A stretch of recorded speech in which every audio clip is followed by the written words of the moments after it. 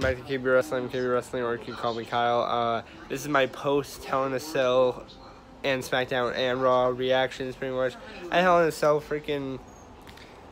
What are you doing, WWE? Clearly, Stephanie, like I said in another video, lying because Braun Strowman and Roman's match didn't even finish, meaning Roman keeps the belt and Braun cashed in for nothing because Brock Lesnar came out and attacked both of them. Ronda Rousey still the women's champ on Raw, still new women's champ on SmackDown, Becky Lynch. Which that's one thing they did right, giving her the belt because fans wanted that. Just a whole bunch of bleh. Drew McIntyre and Dolph Ziggler are still tag team champs, and the New Day are still champs. And then on SmackDown, Aiden English betrayed Rusev, so Rusev Day is no longer. Shinsuke Nakamura had a match against Rusev, then Aiden screwed him, but that was on SmackDown. Raw, Baron Corbin made a match, him versus Roman for the Universal Championship. Roman won.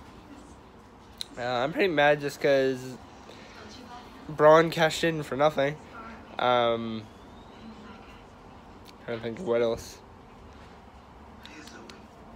That's really it, because it was, again, a case of Stephanie McMahon not lying to us and WWE not doing what the fans want. And because what the fans wanted was Braun to win, and all that other cool stuff. But only, like I said, only thing I got right really was Becky Lynch. So, Intercontinental title wasn't defended because Seth was in that tag match. The U.S. title was defended on SmackDown. Jeff Hardy and Randy Orton in their Hell in a Cell match was pretty good, but Jeff did promise something big. He did fall off, but it was sort of like a few seconds after Randy Orton moved out of the way, but Randy missed a big chunk of skin out of his leg. Apparently Jeff Hardy is coughing up blood, so get well soon to both of them. And they had a pretty good match. So with that said, that's pretty much my post Hell in a Cell reactions to Raw, SmackDown, all this other stuff.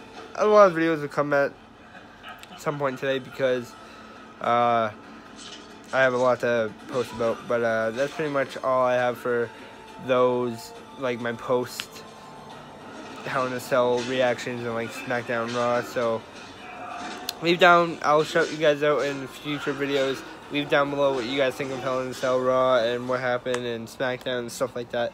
With that said, please like, share, and subscribe, guys. Too sweet if you already are. You guys are amazing. Remember, guys, it's YouTube. Stay drama free. Stay drama free.